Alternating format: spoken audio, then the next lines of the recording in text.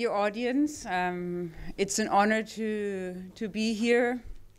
On behalf of the Catalan government, I would like to thank the Institute of Cultural Diplomacy for giving us the opportunity to be here today. I would especially thank Mr. Dawnfried and Mr. Blanchard, who put tremendous efforts for all these inspiring personalities that they could be here today. Thank you for having me. So it's a grand honor to stand here in front of you as the delegate of the Catalan government in Germany. And I would like to begin my speech by listing our 3 key areas of our work here in Berlin, which is promoting the Catalan economic and creative talent and expertise, assisting the Catalan community abroad, and informing about Catalonia, which I'm happy to do today. On that note, we count on the invaluable work of 4 entities. Therefore, I would like to introduce you to the directors of Catalonia Trade Investment, Mr. Martí Adroher, specialized in business internationalization. The Catalan Institute for Cultural Companies, Ms. Neus Melik and Checa, and Mrs. Silvia Gonzalez from the Institute Ramon Llull, who both engage in the cultural field. And of course, the director of Catalunya Turisme, Mrs. Montserrat Sierra, with focus on tourism strategies.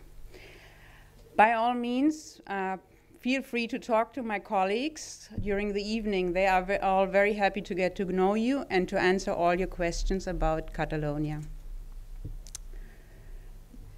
Yes.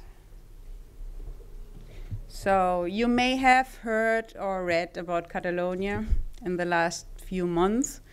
Some of you might be related to Catalonia more than others. Some of you might even have friends or family there. And I'm always very surprised how Catalonia keeps popping up in many conversations. People have often told me, oh, Barcelona, my niece did an Erasmus there, or my son is currently working in Tarragona. And when saying that, I sometimes perceive a proudish sparkle in my speaker's eyes, which at the same time makes me proud of working for the region that apparently attracts many curious young people from Germany, as well as from numerous countries of the world.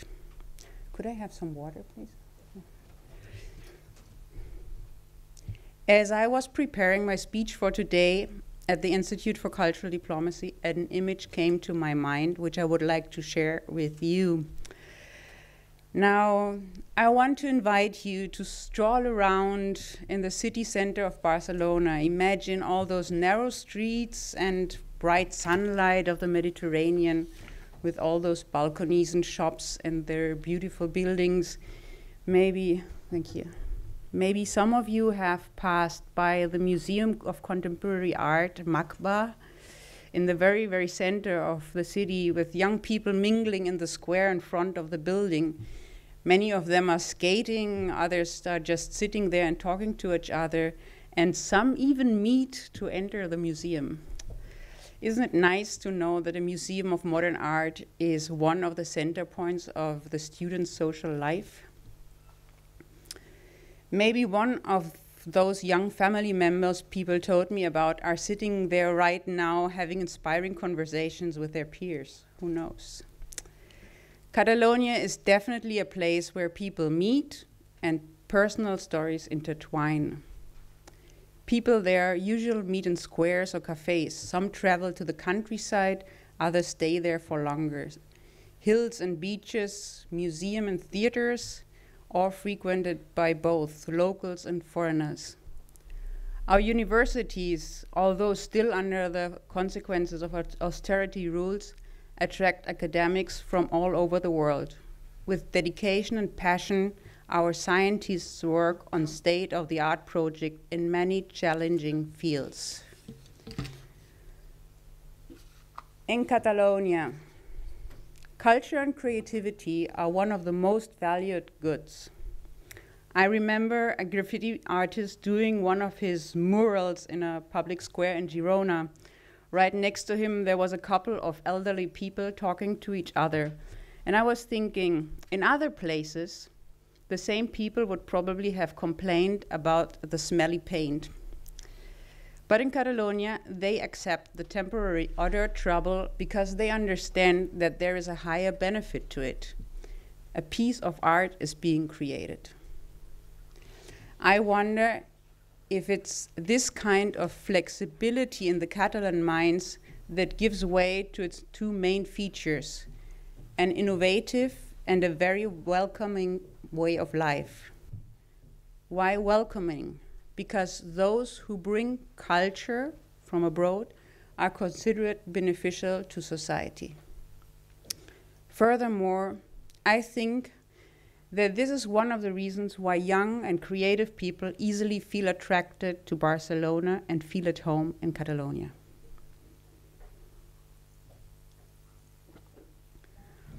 A broad local cultural background constantly nourishes our creators and artists. It is also in the DNA of our industries and companies. Their creativity and exclusive designs have led them to economic success. Catalonia is, by the way, one of the economically strongest regions of Europe. Renowned Catalans as Montserrat Caballé, and Joan Miró, and Antoni Gaudí are without any doubt part of the international heritage of creativity. But I would like you to invite to dig a little deeper and get familiar with contemporary artists like the dancer Sol Picot or Àngels Margarit, the performer Esther Ferrer, or the musician Andrea Motis. In case you want to, but you don't know where to start, then take things easy. We understand that gastronomy is part of our cultural landscape. Visit any of the restaurants throughout Catalonia that offer top-class cuisine, combining their strong Mediterranean roots with inspirations from abroad. And whilst tasting culinary artworks and sipping local wine, I'm pretty sure that you'll feel a little like those young international students and residents happily confused and seduced by the local cultural and culinary diversity. Well, that brings me to the end of my speech. Now I will pass you over to Mr. Martí Adroher from Catalonia Trade Invest. Thank you very much for your attention, and if you have any questions, please do not hesitate to ask after his presentation or any time during the evening. And if you are interested, please find additional material about Catalonia's tourism culture and business opportunities on our information desk outside. And thank you very much. Enjoy the evening. So, ladies and gentlemen, thank you very much. Einen guten Nachmittag Ihnen. My name is Martí Adroher. I have just been presented, and I'm the Executive Director of Catalonia Trade and Investment in Germany, from our two offices to our two branches in the Federal Republic. We cover in Berlin and Stuttgart. We cover the German, the Austrian, and the Swiss markets. First of all, I would like to introduce my company, the agency Catalonia Trade and Investment, then talk a little bit about what we do and why we do it, how we work specifically, and then, well, just as the delegate of the Catalan government to Germany just mentioned, open the floor to Q&As, to some questions you may have, so that we can all discuss and enrich the contributions that have been done. Before starting taking up the presentation, I would like to thank the Institute for Cultural Diplomacy for the invitation and for the opportunity of being here today and presenting what we do. We are a public agency, submitted actually to private law. Therefore, we act as a company which gives consultancy services to other companies, willing to tackle foreign markets, to Catalan companies willing to tackle foreign markets, as well as to companies from other markets from all over the world who show interest in either collaborating technologically with Catalan partners or investing in Catalonia. We have a network of 40 branches, of 40 offices all around the world, 2 of which are in Germany, our office in Berlin and our office in Stuttgart. And from those offices, we cover 100 markets all over the world. As I have just mentioned, providing consultancy services to Catalan companies and helping companies from all those markets all over the world to get to know Catalonia and to collaborate to invest in Catalonia. This is what we do. Why do we do that? First of all, because there is a demand for such services being provided by the public administration, by the Catalan business community, by companies, by the public in general. At the end of the day, we as a company, as Catalonia Trade and Investment, we have a mandate of the Catalan Parliament to deploy our activities all over the world. But we do it as well because actually having an open economy and pushing the Catalan companies, factors of production all over the world is nothing new for us. I mean, Catalonia has been a trading nation since the Middle Ages.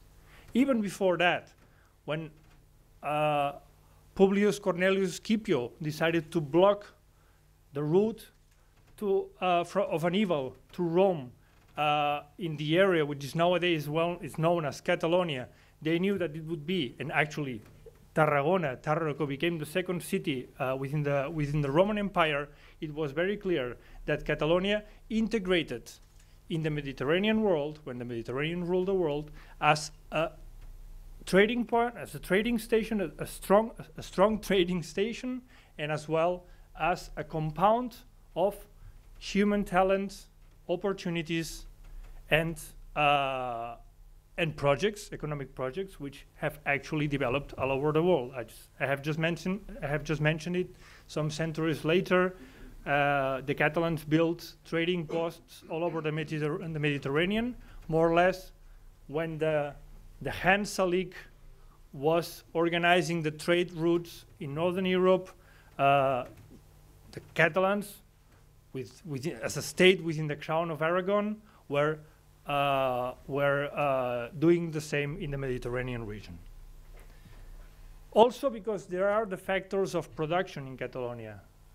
This expansion, commercial expansion, led to an accumulation of capital, which beginning of the 18th century and throughout the 19th century led to an industrial revolution, which turned Catalonia into an industrial region within the wider European context. We have a competitive mix which hasn't been created in the last or throughout the last decades. It has been accumulated, it has been growing up in Catalonia, it's rooted in Catalonia since plenty of years. So it is not that we are helping Catalan companies to tackle foreign markets because the last crisis, the financial crisis, but because Catalonia has always had this openness, has always acted as an economical bridge between Europe and the Iberian Peninsula. What we have nowadays is a completely modern economic basis, which actually in the proportions is not that different from what you would find in any other Western country. Industry is well above the requirements set by the European Commission, around 21% of the GDP, but services related to industry, together with industry, account for 50% of the Catalan GDP. So we are actually talking about an industrial region. We are talking about an industrial country. Some figures are maybe the most easy or the easiest to understand for the non-Catalan or non-Spanish audience are 16% of the Spanish population, 20% of the Spanish GDP, 24% of the Spanish industry, 25% of the Spanish companies, and 24% of Spanish regular exports. If we look at the exports, we see that, well, you can see the W effect clearly, but they have been growing steadily since 2013. This means last year we hit the figure of almost 71 billion. I mean Anglo-Saxon billions, 71,000 million euros being exported by Catalan companies. This is the highest figure ever reached in Catalan exports ever. When it comes to investment attraction, which is the other one of the other areas in which we work, we see that throughout the years between 2017 and 2013, Catalonia attracted more than 20 billion euros. Again, 20,000 million euros, which in average can be broken down at 4,000 million on annual average. Year 2017 may come up to you as an interesting year. Actually, the investment, foreign direct investment in Catalonia went down from the previous year, but kept stable compared to the figures of year 2014.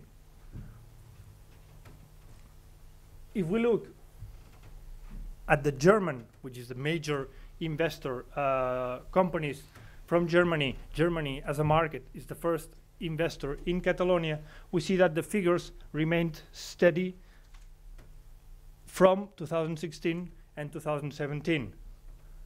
Does it mean that the gap from 2015 to 2016 something special happened?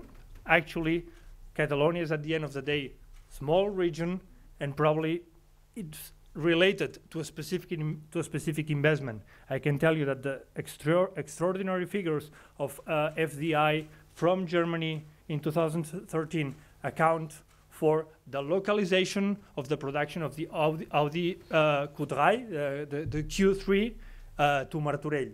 Therefore, the figures. But investments remain steady, remain stable, and Catalonia keeps on attracting investments each year, and even increasing this tendency.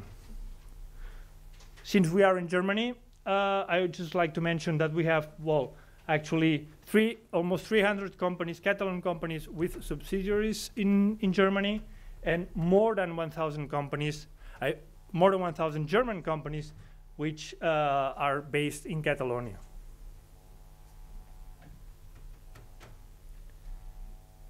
You can see that Germany is actually the first investor,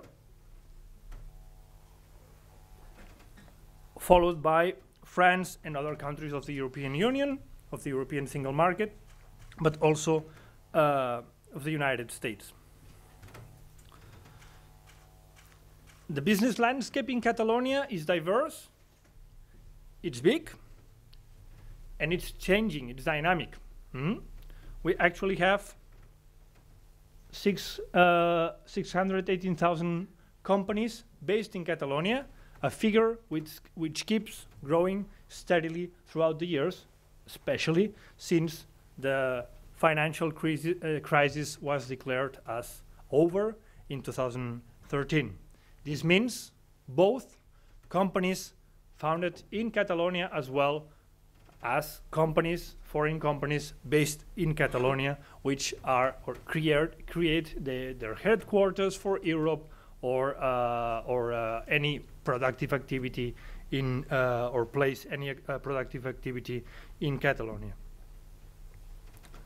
This is what we are. We are a competitive economy.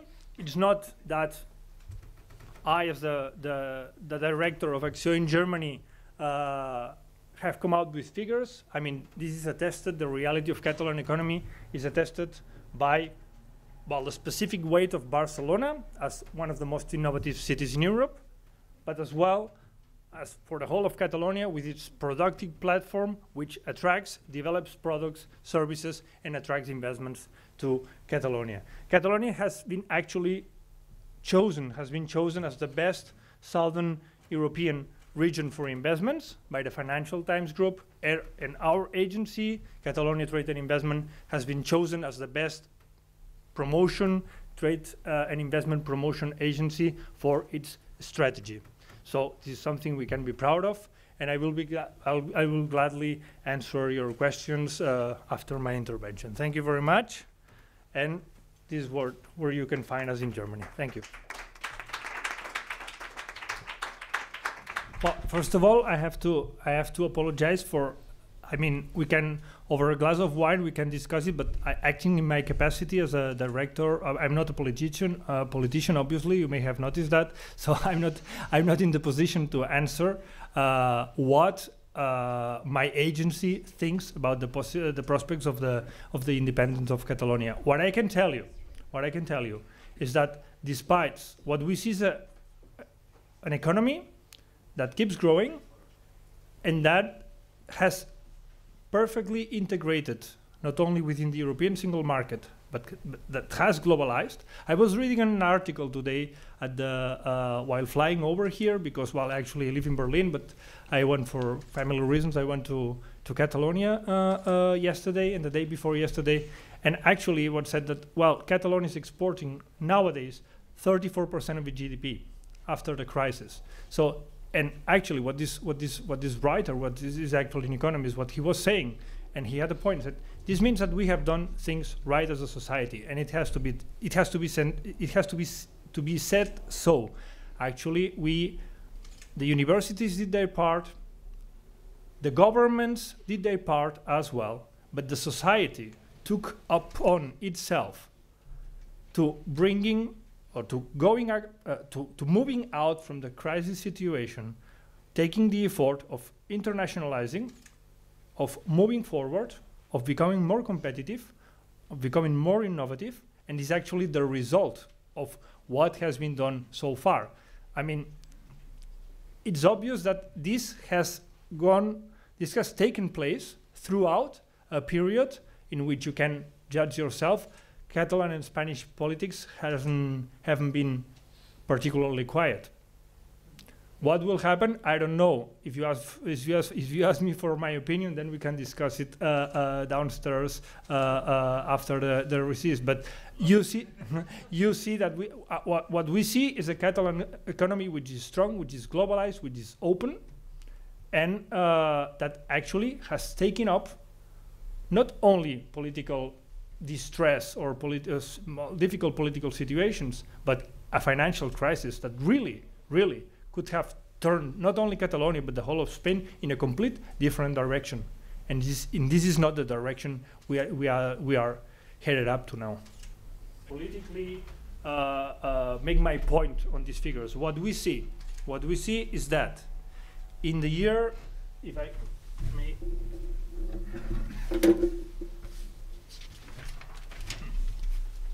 I want to reassure myself of the figures I give, because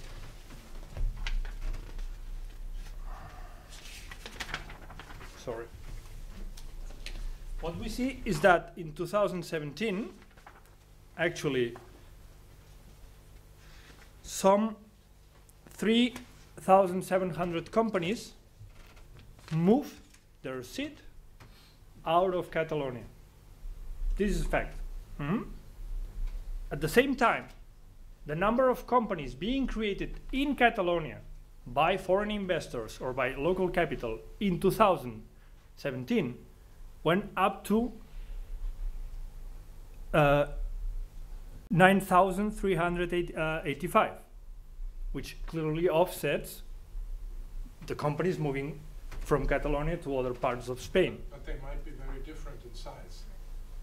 Actually, what we also know is that out of these 3,700 companies which moved out of Catalonia, 80% of them were small and medium-sized companies. Most of them moved to Madrid, to the Autonomous Community of Madrid, which by the way, has a very favorable or a positive business environment as regards the corporate tax. So it's statistically, for me, just as a technician, it's very difficult to draw conclusions out of the situation. At the same time, in the same year, 600 companies from all over Spain moved their seat to Catalonia. So actually, I cannot see, and this is what I have to tell you, I cannot draw any statistical conclusions of this situation. Is it true that 307 companies moved their social seat out of Catalonia? At the same time, almost 9,000 companies were created or invested in Catalonia. So please give show our how to appreciate the presentation of Mr. Martí Adroher. There is no any more questions, and we will move on to the next point of the day. Thank you.